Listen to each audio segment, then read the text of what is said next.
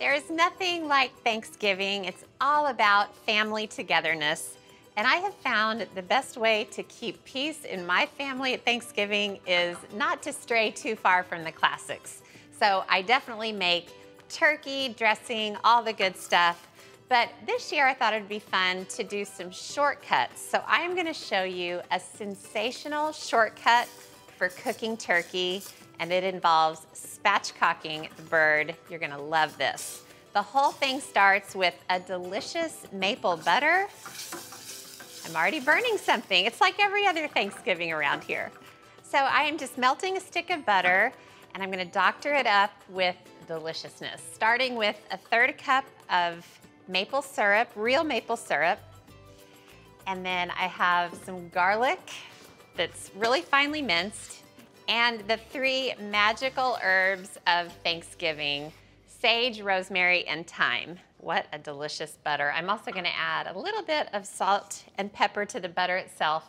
All right, that's already starting to mix together.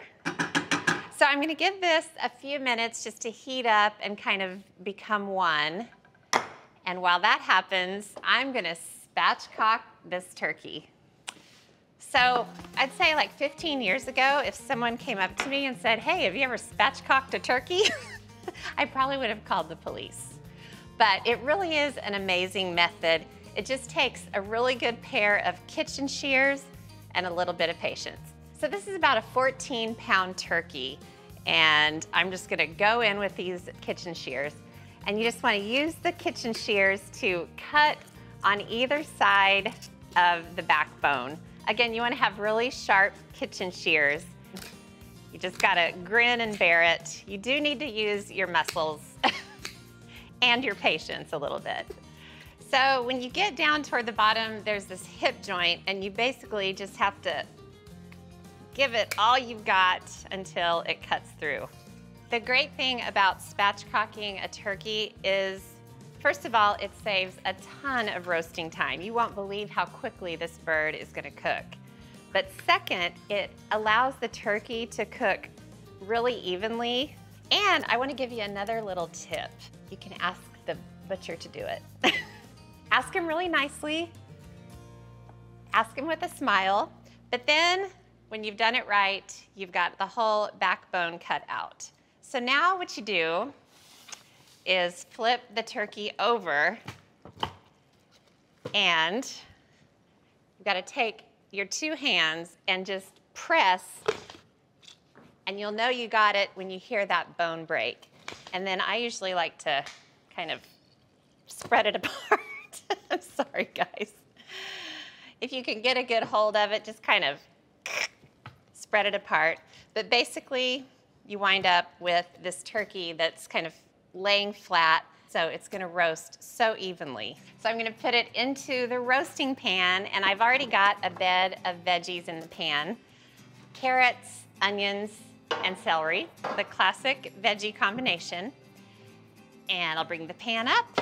Now for the maple herb butter.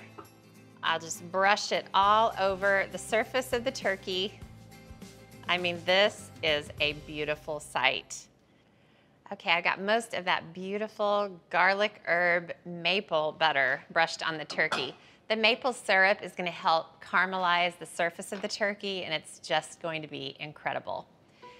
Now I'm gonna get some salt in my hands and season the outside of the bird pretty generously. And same thing with pepper. Oh, that is one beautiful bird. So I'm gonna get this into the oven. For the first stage, I'm gonna put it into a 425-degree oven. That's a pretty high heat, but it's only for about 30 minutes to get the browning process started. Oh, this is gonna be delicious. Okay, the 30 minutes is up, so I'm gonna turn the temperature down to 375, and that'll stay that way for the rest of the cooking process. So the turkey is done for the first stage. I'm gonna get it out of the oven, and I'm gonna give it a quick baste before I put it back in. So there's all this glorious buttery liquid in the bottom of the pan. Basically, you wanna brush this over every centimeter of skin. All right, looking so good.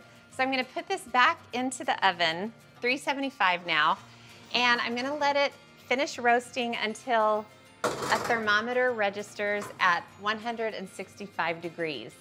And once it does, I'll take it out of the oven and let it rest for 20 minutes, and then we're gonna carve this beauty up. The moment of truth. The bird's been resting, and there it is. Woo! Look at that beautiful skin. It's just perfect. So it's carving time. Now, this is usually a lad task, so please bear with me. First, I'll cut off the leg and thigh, and then cut through the joint to separate them. Next, I'll remove the breast, and the trick to carving it is to cut it skin side down so it doesn't tear. Okay, so here goes with the other side. Then last, I'll cut off the wings, side one, then side two. My final task is to put the delicious turkey on a platter, arranging a mix of dark meat with the entire breasts in slices. And I can't forget the wings, so everyone can just take the pieces that they want. So remember the veggies that were in the bottom of the roasting pan? We cannot forget those. I'm not gonna put all the veggies on the platter. I'm just gonna get a few special pieces. Honestly, I cannot get over how much faster this spatchcock turkey cooked. It was basically probably all in about an hour and 40 or 45 minutes, as opposed to, you know, 4.5 hours.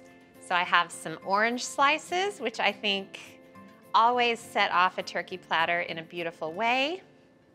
And you can do rosemary, but I think parsley is so pretty. Just stick it in little strategic locations. And I cannot wait another second. I have to take a bite. Oh gosh. That is incredible.